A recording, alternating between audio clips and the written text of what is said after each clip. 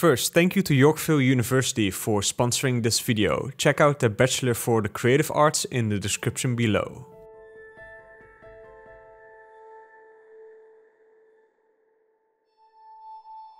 Anyone who has expressed an ambition to pursue a career in artistic work has encountered the same sentiment. Have fun being poor. Through parents or teachers, friends, family or society as a whole. Don't become a writer, a painter, a musician or filmmaker, a photographer or a sculptor because it is the quickest road to poverty. There is no financial stability and certainly no financial success to be found in such pursuits. Maybe for a very tiny minority of super talents or those who are exceptionally lucky to be discovered and promoted. So instead choose for a steady career path, become a lawyer, a doctor or go into finance. Name of the game, move the money from your client's pocket into your pocket. Right. To be honest, it is not necessarily bad advice, and even though I've spent pretty much my entire career in the creative industry, it is not a particularly safe or easy bet. And ever since I turned 30 last year, I was really wondering if I one day have a child that comes to me with wild ambitions about his or her music, painting or poetry or YouTube career. Would I encourage her or would I warn her? However, on the other side, I absolutely despise the archetype of the starving artist. Looking at most artistic industries, whether it is writing, filmmaking, music, jewelry design, content creation, there are hundreds of billions, if not trillions of dollars sloshing around in these industries. So why would aspiring creatives not be able to earn a living? The trope of the starving artist is not only something that is put on creatives by wider society, it is also enforced, even celebrated and romanticized by many aspiring artists themselves. Dying broke and drunk and full of heroin at the age of 34 is not exactly my idea of success. I'd rather die drunk, broke at 34 and have people at a dinner table talk about me than live to be rich and sober at 90 and nobody remember who I was. Jeff Gogh writes in his book Real Artists Don't Starve about early 20th century art culture in Paris. This was a new era and these creators proudly suffered for their art. Art for art's sake was the motto of these bohemians that willingly embraced poverty and obscurity. Ils se disent artistes et se conduisent comme des bureaucrates. Chacun d'entre eux est un petit tyran. Un Paul Gauguin, by the way. Now, there are huge benefits to a pure approach to creative work and a danger of chasing money and fame, which I will discuss later in this video, yet no artist should willingly live in poverty. In this video, I want to explore the archetype of the starving artist, the psychological reasons many creatives seem to struggle with the financial aspects of their work, and why the starving artist gets romanticized. And I want to propose a better philosophy that hopefully will help creatives to be bolder and more confident in making money from their work. This video, by the way, is based on the book Real Artists Don't Starve by Jeff Gogh, The War of Art by Steven Pressfield, but also the psychological traps that I found myself falling into. Now, to understand the romanticization of the starving artist, let's start with one of the most famous starving artists alive, who both embodies the best and the worst aspects of the archetype, my fellow redhead and Dutchman, Vincent van Gogh. But first, a quick word about the sponsor of this video. Yorkville University offers a Bachelor of Creative Arts specifically focused on providing students who have a creative background with advanced leadership skills. Skills necessary to succeed as an entrepreneur or a leader in the creative industries. So their program not only focuses on developing your creative talents, but just as importantly on how to develop a strong career in your chosen field, whether it's project-based positions or leadership roles. There are a vast variety of careers you can expect to have after completing this program. For example, filmmakers can become production executives or studio heads, actors can become casting directors or talent managers, and screenwriters can become executive producers, consultants, or development executives. The power of this program is that it really focuses on how to turn your creative passion into getting a leadership position within your creative industry. And it can be taken from anywhere in the world, so fully online, fully on campus in Toronto, or a hybrid of both online and on campus. It is taught by award-winning active industry professionals and it can be completed in just as few as 15 months. So if you're interested, the program has multiple start dates in January, April, July and October. Learn more about Yorkville University's Bachelor of the Creative Arts by going to the website through the link in the description below. Back to Vincent van Gogh, whose career was famously marked by 10 years of furiously creating more than 900 paintings and many more drawings while only ever selling one of them. He spent his life in poverty, living from the money that his brother gave him, and although the amount he got from his brother was actually more than what, for example, a factory worker earned, Vincent spent most of it on art supplies, and what little money he had left for food he spent on alcohol, mostly absinthe, tobacco, coffee and bread. Even more famous was his poor mental health. He suffered from depression, loneliness and probably a variety of mental illnesses, like violent episodes of psychological terror, physical pains and lapses of consciousness. They say that I scream in the streets, that I cry, that I put black paint on my face to scare the children. But I don't remember anything. He cut off his own ear and he presented it to a prostitute. His neighbors were afraid of him, so much so that they petitioned to have him locked up in a mental asylum, which he eventually voluntarily admitted himself to. It is important to note, however, that the tortured artist and the starving artist are not the same. Many tortured artists become incredibly financially successful but stay tortured, suffering from mental health issues and substance abuse. And many creatives are not tortured, yet they do struggle with their finances. But there is an overlap also in the reasons that both archetypes are romanticized. During his years of poverty and both mental and physical decline, Van Gogh did produce an incredible body of work. Many of his paintings would turn out to be masterpieces and are now worth hundreds of millions of dollars. During his year in the mental asylum, he painted approximately 150 paintings, some of which would become his most famous and valued work, like Starry Night. However, none of this was during his lifetime. In May of 1890, he left the mental hospital, throwing himself even more into his work, creating a painting a day.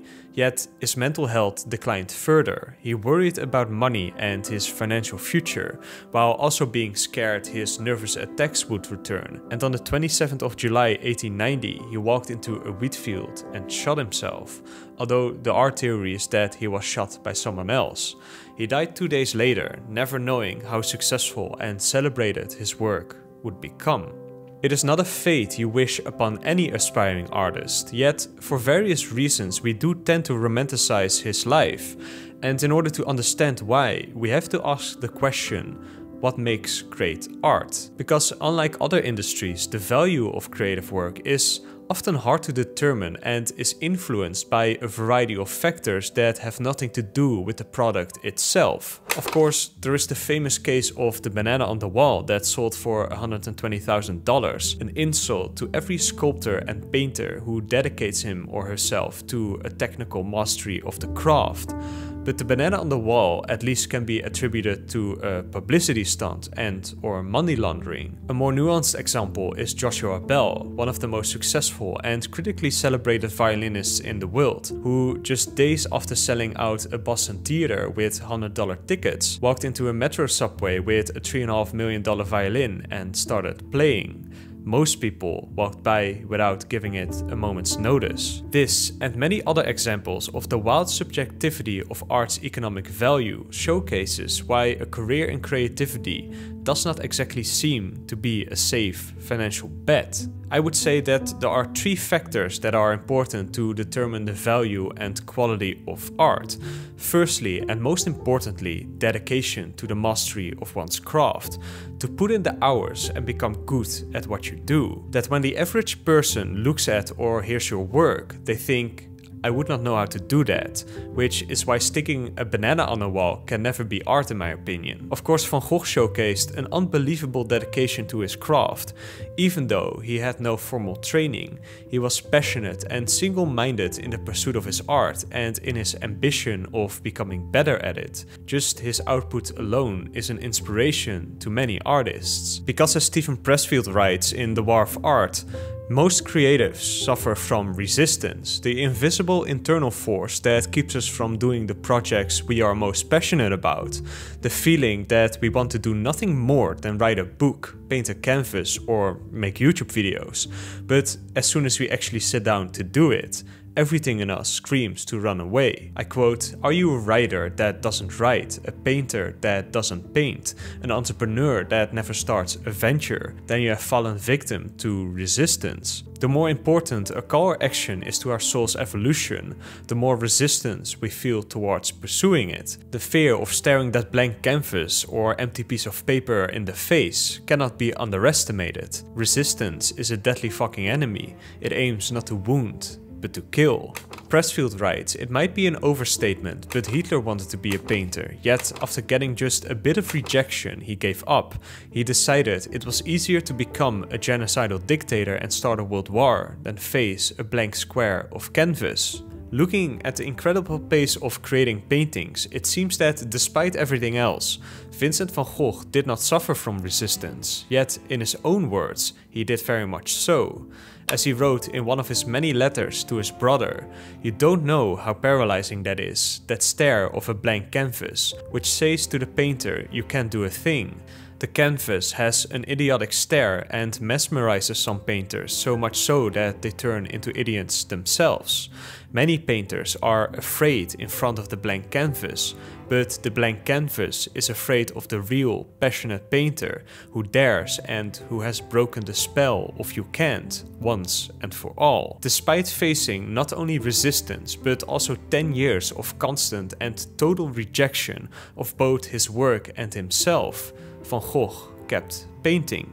He kept pursuing his craft to the best of his ability, producing more than 900 paintings despite constant despair, and for that he deserves our admiration. Which brings me to the second aspect of what makes good creative work. It evokes emotion. A great song, a movie, book, painting, and dare I say a YouTube video. It moves us. It makes us feel deeply, whether it is happiness or sadness, pain and anguish, or inspiration and excitement. And often the best works make us feel a complicated mix of emotions. And as weird as it sounds, collectively, humanity is willing to pay trillions to artists that make us feel deeply. As Van Gogh said, let's not forget that the little emotions are the great captains of our lives, and we obey them without realizing it. So the job of the artist is to become a master of his or her craft, but also to evoke deep emotions in their audience. And if you want your work to evoke a strong range of emotions in its audience, it is logical that you want to infuse that work with your own strongest feelings. Creative work is so often an authentic expression of yourself. If you want your audience to feel deeply, you have to feel deeply, because audiences are smart. They can always tell when an artist has or has not put their heart, soul, their pain, fear and hopes and joy into their work. We can all hear the difference between a musician who plays the notes perfectly but without any feeling, and the musician who goes wild, misses a few, but you can feel that they are putting their heart and soul into it. They express passion, grief, awe, rage, happiness, tears of sadness and tears of joy. So the logical conclusion is then that a good artist needs to experience both the lowest of lows and the highest of highs that humans can experience, and put all that excruciating pain and euphoric joy into an artistic outlet, an expression of their soul. A good artist has grappled with demons. And this is certainly true for Vincent van Gogh, who had bouts of manic creativity and depression, but also could swing between being extremely happy and anguish. And when these emotions were at their worst, he would throw himself into his painting, putting it all on the canvas. As he wrote, "I've put my heart and soul into my work, and I lost my mind in the process." This is why creatives sometimes romanticize the tortured artist, but of course being a tortured artist is not exactly conducive to the boring and mundane task of creating financial stability. And does it actually lead to better work? Even Van Gogh himself said, "To do good work one must eat well, be well housed, have a screw from time to time, smoke your pipe and drink your coffee in peace." And as Steven Pressfield writes, the working artist will not tolerate trouble in her life because she knows trouble prevents her from doing her work. Taking good care of yourself both physically and mentally will allow you to focus not only on improving your craft, but also marketing and selling your work. Yet if there's anything that most artists hate, it is selling. As the saying goes, it is not personal, it's just business. But if one of the most important aspects of art is that it is an honest and authentic expression of your deepest self, how are you supposed to deal with the rejection of others judging and not liking and buying your work? Because it is personal. People say that I don't know how to draw, how to paint. They say my paintings are clumsy, ugly. I used to care what people thought, but not anymore. Your product or service not selling is a quality or product market fit problem. Your art not selling is a rejection of your soul. How can that not drive you to madness? Also, most people don't want to be perceived as sleazy salespeople, and with creative work it goes against the very thing that it is supposed to be, honest and authentic. What can chasing money and fame do but corrupt your creative endeavors? Steven Pressfield describes the definition of a hack, for example. I quote, "The hack doesn't ask himself what is in his own heart. He asks himself what the market is looking for.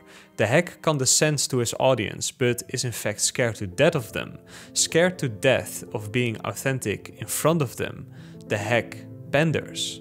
It can pay being a hack. A slick dude can make millions being a hack, but even if you succeed, you lose, because you have sold out your muse, the best part of yourself. Yet this creates a destructive paradox around creative work. The aspiring artist wants their work to be recognized, appreciated, and yes, even bought.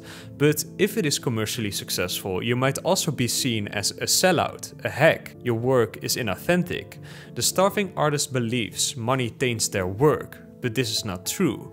And Jeff Goins writes, the starving artist avoids the money question at all costs. But the thriving artist knows that business is part of art, and even money is something the artist must master. Never be afraid to publish, market and sell your creative work. Test it in a market, ask a price for it and see how the market responds. Many creatives would like to just focus on the work and let the fans and paying clients come to them. But this is not how it works. It may be true that chasing money and success with your creative work can corrupt it, but so can not chasing money and success. It is the sign of the pretentious artist, the artist who thinks their expression is above understanding his audience and the market, the artist who thinks people just don't get it, only he or she does. It is the artist whose work is a genuine expression, but who is then too afraid to show it to the public and try to sell it. Instead of improving one's craft, marketing it better, or making slight creative changes to meet the market where it's at, the pretentious artist just exclaims, "I don't care about money. They just don't understand my work. They just don't get it." But this unwillingness to truly test their work in the market is simply a crippling fear of rejection. She is better at writing than our US presently amateur number 2 is at tennis. Yet she chooses to hide or just blend in with the rest of you. Why? Now, to be clear, I don't think that this was the case with Van Gogh. Both he and his brother very much tried to sell his work, but it is for many who falsely romanticize his suffering. So how does one become the best of both worlds? The creative whose work is an authentic expression but who is also not afraid to play the game of marketing and sales. How do you overcome the fear of rejection when you feel like your work is a part of you? As Steven Pressfield writes in The War of Art, if we think of ourselves as a corporation, it gives us a healthy distance on ourselves. We don't take blows as personally, we are more cold-blooded and we can price our wares more realistically. Sometimes, as myself, I am too mild-mannered and nervous to go out and sell, but as me.inc, I can pimp the hell out of myself. I am a professional. In short, put your heart and soul into your work, but once it's done, distance yourself from it and put it out into the market for judgment without attachment.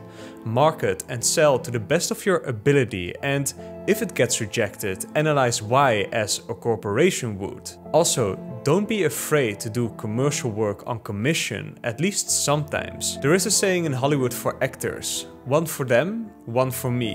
One commercial project that pays well, and then one passion project that might flop, but that I can put my heart and soul into. And one of my favorite examples of this in photography is Gordon Parks. Growing up in poverty and under the racial segregation of the 50s, Gordon Parks picked up a camera as a weapon.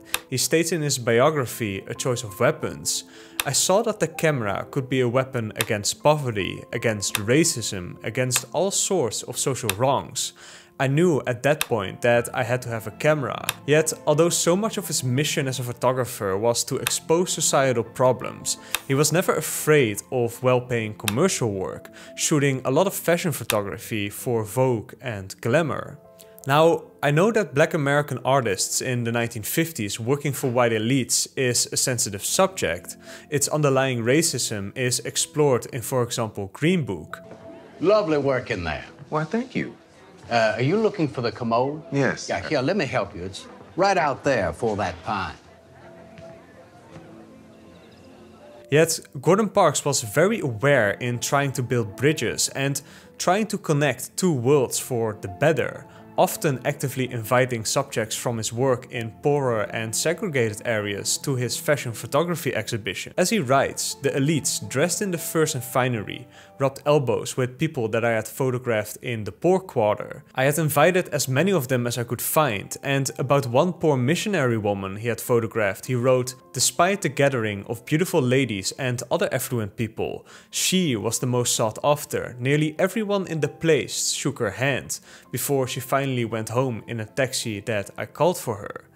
Honest and authentic work can perfectly coexist with commercial success, and it is up to each creative to play the game to the best of their ability. Van Gogh was an artistic genius, and his story is a tragic and a beautiful one. But it was his brother's widow that is the most valuable player in creating his legacy, fame, and the worth of his work as it is now.